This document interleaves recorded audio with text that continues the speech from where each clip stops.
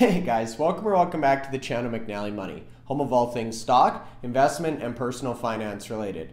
Now for today's video, we're going to be providing an update on none other than Digihost Technology. This is a Bitcoin or crypto mining focused company based in the United States. We've covered them on the channel previously, and they've got a ton of exciting stuff going on that I wanted to talk about in today's presentation. Now before we get into it, please take a second, hit the like button, you guys. It's a big help to myself and the channel. If you're not already subscribed, McNallie Money, feel free to do so. And let me know in the comment section below if you're currently holding shares of Digihost and how you think they stack up to some of the other miners we talk about on the channel, such as Bitfarms and HUD-8. Now with that being said, let's get into today's video.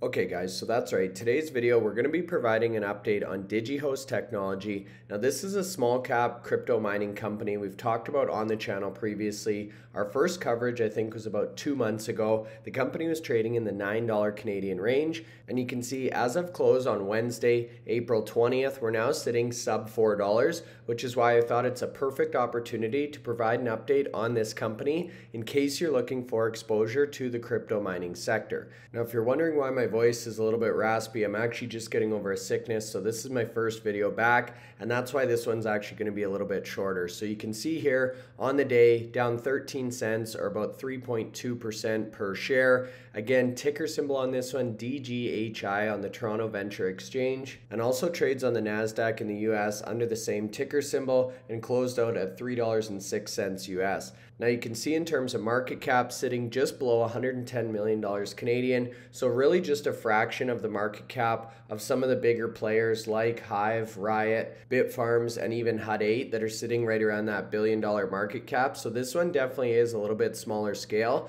and there's a couple of really unique things about Digihost that we're going to talk about in today's presentation. But before we do, again, if you look at the chart, you can see we've pulled back all the way from the $9.50 range, kind of in the middle of November, now again to that sub $4 Canadian level as of close on Wednesday, April 20th.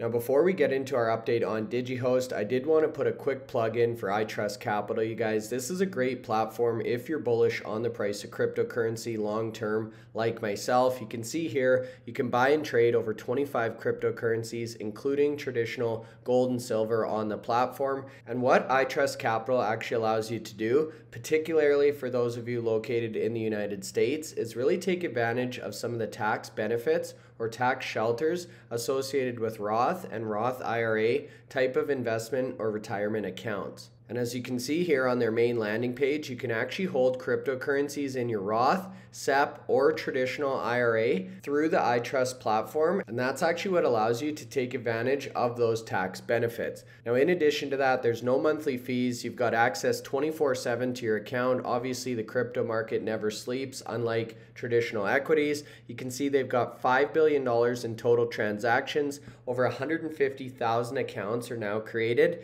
and a 5-star rating on Google. So in terms of investing in crypto for retirement, this is definitely the platform to go to, you guys. I'll leave a link in the video description below. It actually gives you a $100 sign up or referral bonus. And again, for those of you located in the United States that are bullish on the crypto market long term, this one is definitely worth a look. Now pivoting back to Digihost here, and for those of you who maybe missed our initial coverage, I did want to do a quick summary of what this company is all about, because it is a little bit different than some of the other mining companies we talk about on the channel like Bitfarms and HUD-8. Digihost is a blockchain technology company based in the United States, so that's one of the key differences here. It's not Canadian based, with a focus on Bitcoin mining. Our growth-oriented strategy is to continuously exploit opportunities that increase mining hash rate, reduce energy costs through favorable contracts and vertical integration, and increase the company's inventory of Bitcoin mined and held. So they do have that hold on for dear life strategy, similar to some of the other miners. But as you're going to see in a second here, it's not exclusive to Bitcoin. Digihost is well positioned to maintain strong Bitcoin mining operations while continuing to execute on its strategy to expand its business operations and achieve its goal of being one of the fastest growing Bitcoin mining companies in North America. And with that being said, that's a perfect segue to the operational update, which we're going to cover next up here. So as you can see, April 4th, Digihost achieves milestone of 1 exahash per second in hash rate and announces Bitcoin dividend policy. So a number of things to unpack in this article, but super exciting for Digihost and anyone invested in this company. And for full disclosure, at this point in time, I'm currently not invested in Digihost shares or any option strategies associated with DGHI. So as part of this press release, Digihost is also announcing unaudited Bitcoin production results for the month of March and the quarter ending March 31st. Plus an update on their dividend policy, again, which was mentioned in the title. And this was super interesting here, you guys. Digihost announced a new dividend policy pursuant to which Digihost expects in the future to declare dividends payable to shareholders in either Bitcoin or cash. So this is the first time I've actually seen this with any publicly traded company, but rather than getting your dividends in actual cash, you can now elect or choose to take them in Bitcoin payments. So that's definitely exciting and one thing I wanted to call out specifically at the top here. Now in terms of their actual production update and their hash rate update, you can see throughout the first quarter of 2022, so this is Q1 results, the company continued to make progress on deployment of just about 11,000 new M30S and M30S Plus miners, which they acquired last year. This is coming from the chairman and CEO of Digihost. With more than half of those miners currently in operation, we have more than doubled our hash rate from 415 petahash at year-end 2021 to approximately 1 exahash per second today. So again, to put this in perspective, you guys, we just did an update on Bitfarms. They actually just hit the 3 exahash per second hash rate. So Digihost has about a third of the overall hash rate, but their market cap is about an eighth or a tenth of what you're getting with Hut 8 or Bitfarms. And that's exactly why I refer to this as a cheap crypto mining alternative or option if you're looking to invest in this sector. Now, based on this 1 exahash per second hash rate, that equates to approximately 4.25 Bitcoin per day, or a run rate of about 120 Bitcoin per month. So again, compared to Bitfarms in the neighborhood of about 13.3 Bitcoin per day, and Hut 8 in the neighborhood of about 11 Bitcoin per day. Again, a little bit smaller here, about a third of the overall size, but you're definitely getting a much more attractive market cap. Now, the other factor here is actually about the reserve or the amount of Bitcoin or crypto that the companies hold, and we're going to talk about that in a second here. Now, the CEO does provide a little bit more detail about the dividend policies, which are going to be based upon the company's net income. Dividends under the new policy will be payable in either Bitcoin or cash, so again, giving that optionality to investors at the election of each shareholder. Future levels of dividends will be established by the Digihost Board of Directors based upon market conditions at the time, and it's expected the first dividend will be approximately 10% of net income. So super exciting update, and again, a first, at least from what I've seen in the industry in terms of getting your dividend paid out in Bitcoin. Now on top of that, or additionally, to avoid shareholder dilution, the company will begin to monetize a portion of Bitcoin mined to fund the company's operating costs and SG&A, or selling, general, and administrative expenses, thereby removing the need to access equity markets in order to fund these costs. So essentially what that means is they're going to now be selling a portion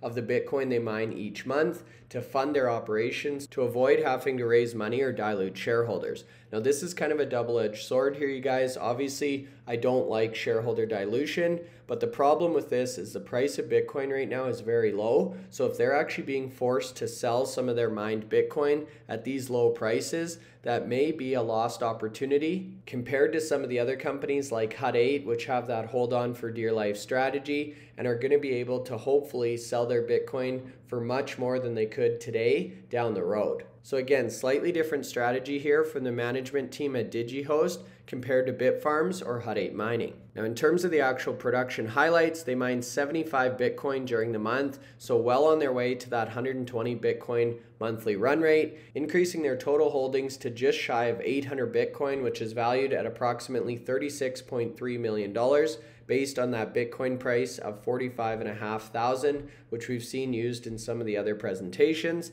Now the other way they differentiate themselves is they're actually holding a fair amount of Ethereum as well. So they've got over 1,000 Ethereum valued at just over $3.3 million based on a $3,300 Ethereum price. So combined between Bitcoin and Ethereum, they've got a total asset inventory of just under $40 million.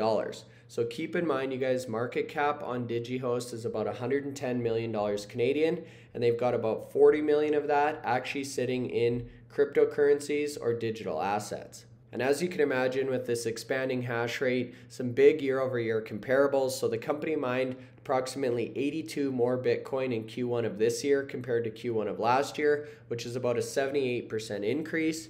And the value of the Bitcoin that they actually mined in Q1 of this year compared to Q1 of last year is about $2.3 million higher, or about 37% more in terms of overall dollar value. Now, the other two things I wanted to call out from this press release, again, I told you guys there was a lot to unpack here. Number one is an infrastructure update. So during March of 2022, Digihost completed substantial infrastructure installation at its facility in North Tonawanda, New York. And they're actually now running uninterrupted mining operations at this site as they continue to install several critical or additional infrastructure support systems. So Digihost is now under contract and they're waiting for final Public Service Commission approval to complete this acquisition. So this is going to be another location within their portfolio of American mining sites. And the final point here is in relation to their 2022 estimated hash rate. So Digihost is expecting over the duration of 2022, they're going to operate at an average hash rate of 1.5 exahash per second, which is approximately 5.5 times the average hash rate of last year. So this is exactly what they mean when they refer to being one of the fastest growing Bitcoin mining companies in North America. Exponential hash rate improvement year over year. So honestly, a ton of really exciting stuff from the team at Digihost here, you guys. And as mentioned, a quick video update here to kick things off or get back in the saddle after my sickness. But this is definitely a company to keep your eyes on, you guys. Again, much smaller than some of the other competitors we talk about on the channel. But as we all know, some of these smaller companies, definitely a little bit more risky, but can also offer a lot more upside and reward. And I think Digihost's focus on growth, the expansion into some new cryptocurrencies like Ethereum, their revolutionary dividend policy, and some of the other things we talked about in today's presentation definitely make this company worth a look. Now, I'd be interested in the comment section below to hear your thoughts on Digihost, the update we provided today, some of the operational developments at this company, and how you think Digihost stacks up to some of the other players like Bitfarms or Hut 8 Mining that we talk about regularly on the channel. If you're still watching at this point, hopefully you found some value, so make sure you hit the like button. And if you're not currently subscribed to the channel, McNallie Money, feel free to do so. That's all for now. Thanks so much for watching and have a great rest of your day.